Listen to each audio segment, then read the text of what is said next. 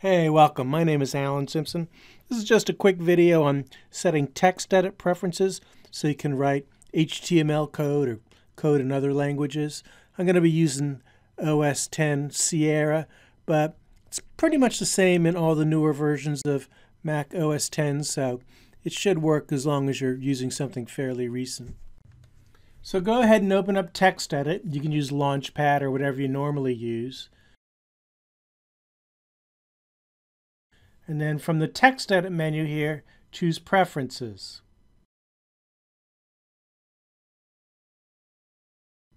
Okay, now here on this first New Document tab, make sure you choose Plain Text. And if you want the text to be bigger, you can click the Plain Text font and set a bigger size, and then click that red close. And again, you can set a bigger size for both of them. When you first go in, it doesn't know what you're using, so I usually just set the text size of both of them pretty big. Now for writing code, you want to uncheck all these smart things. And then over on the Open and Save side, you want to choose this first option to display HTML as tags and uncheck the add.txt extension.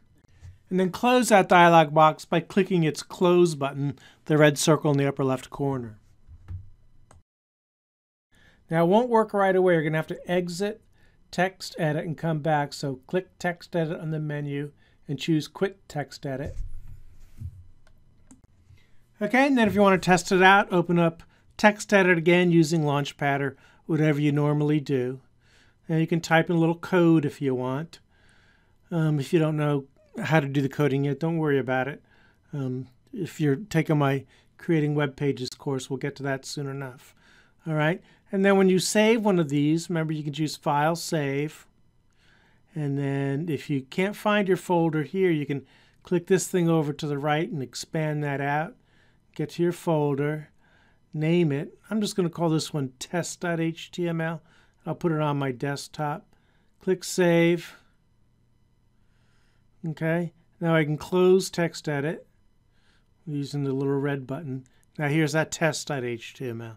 When I double click it, it opens in Safari, and I don't see the tags because that's actually code.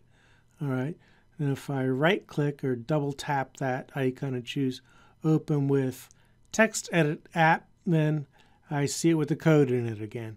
That's basically how you create web pages with TextEdit in Mac. All right, see you back in the class.